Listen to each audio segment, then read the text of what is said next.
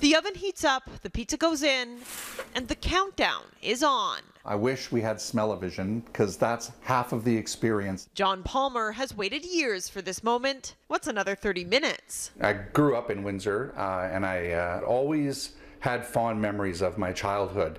This pizza is one of them, and it turns out he's not alone. Nigel and I talked about it, on the periphery for years. Yes, it was fantastic.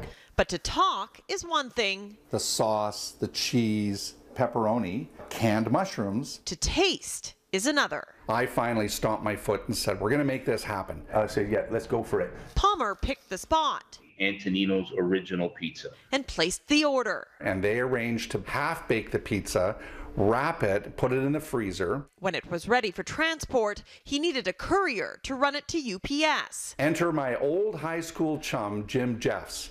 Call him out of the blue after years of not talking and said, how are you, by the way? Jeffs came through, getting the pies to UPS just in time. Where Abdul was holding his driver while they packaged everything, got it on the truck, and got it in the air that night. The next day, after a nearly 4,000-kilometer journey, it was mission accomplished. You got to be real hardcore Windsor pizza fans like John and Nigel to pay $350 to have 10 large pizzas shipped. Then add the cost of the actual pizza. 10 pizzas, $267. This was definitely more of an emotional decision than a financial decision. But in this moment, time to eat. Worth every penny and surpassing all expectations. Oh, even better. Even better, as you'll find out.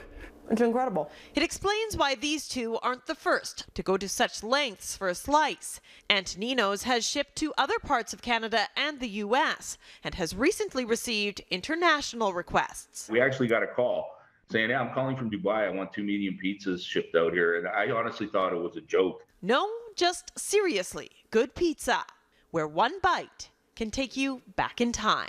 Well done, Windsor Pizza. And thanks for the memories. Kylie Stanton, Global News, Victoria.